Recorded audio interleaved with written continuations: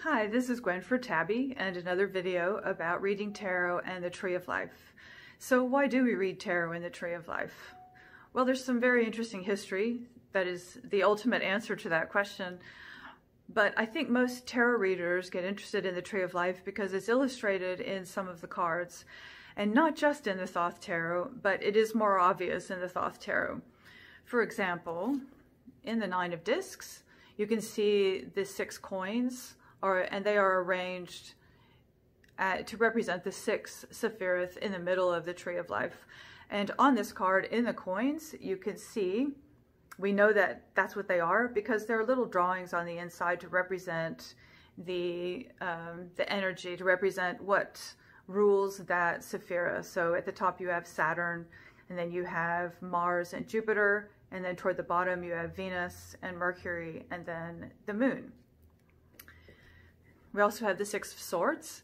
Each of the sword hilts here represent those same 6 Sephiroth. But it's really clear when you get to the 10s. You have the 10 of Cups. This looks like the Tree of Life. You have the 10 of Swords. And you have the 10 of Discs. But what about the Rider-Waite-Smith?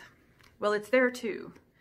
And you've probably seen it in the 10 of Pentacles. You've probably seen the Tree of Life in that card, but it's also there in other cards, maybe not quite as explicit, but it's there.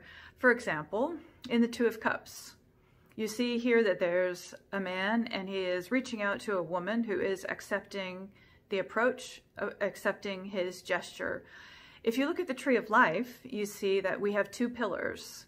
The one on the right is called the masculine pillar, or the pillar of force, and the one on the left is called the feminine pillar, or the pillar of form.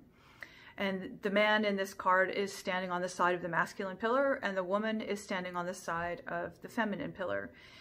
What happens with the energy on the Tree of Life is it goes back and forth just like this. It goes from Keter at the top to Chokmah at the top of the masculine pillar, and then across the path of the Empress to Bina, which is at the top of the pillar of form.